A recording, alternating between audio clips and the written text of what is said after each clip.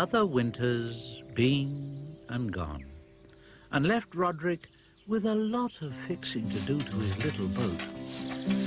Oh dear, it's the same every year. Oh, it's so annoying. Still, it has to be done.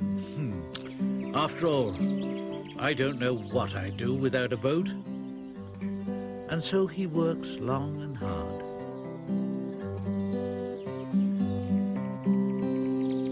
Until at last he's finished and settles back to wait for the paint to dry.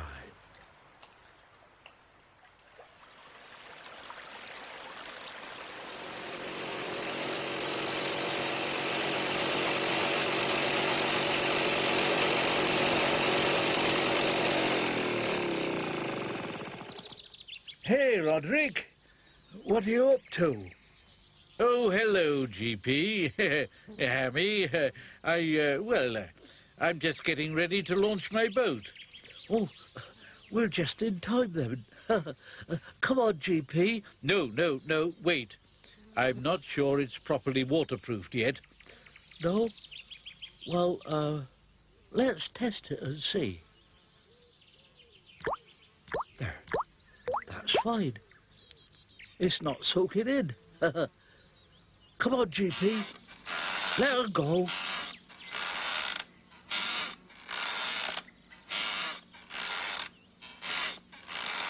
Hammy, GP, be careful. Look, that rope.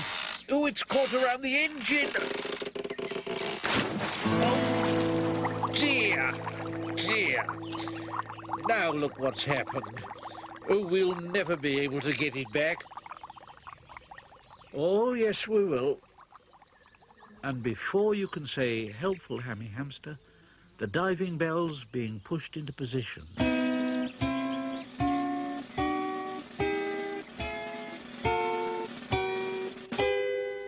And, with Hammy inside, is lowered into the river. Oh, my goodness me, this is hard work. Oh, I wouldn't want to do this too often. Oh, I'll have to invent a special crane, because otherwise I'll hurt my back. The bell's arrival arouses some interest. Oh, Mrs. Goldfish, I say, you haven't by any chance seen an engine, have you? Yes, I have.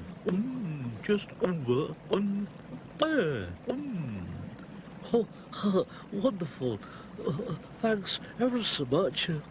That's all right. I need time. Now comes the difficult part.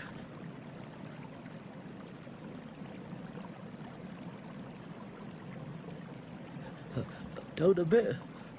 Left a bit. Oh, you're up. Nearly. Try again. That's it. Okay, GP. Bring me up.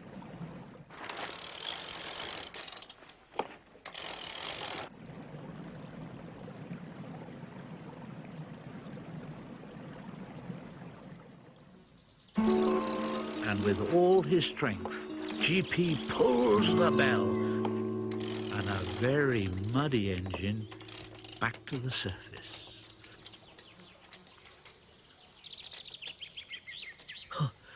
You're lucky we came along, Roderick. Lucky? How? Well, we've got your engine back for you. Roderick is just about to say that if it hadn't been for them, he would never have lost it. But he doesn't. After all, they'd only wanted to help. And with friends like that, he's very lucky indeed.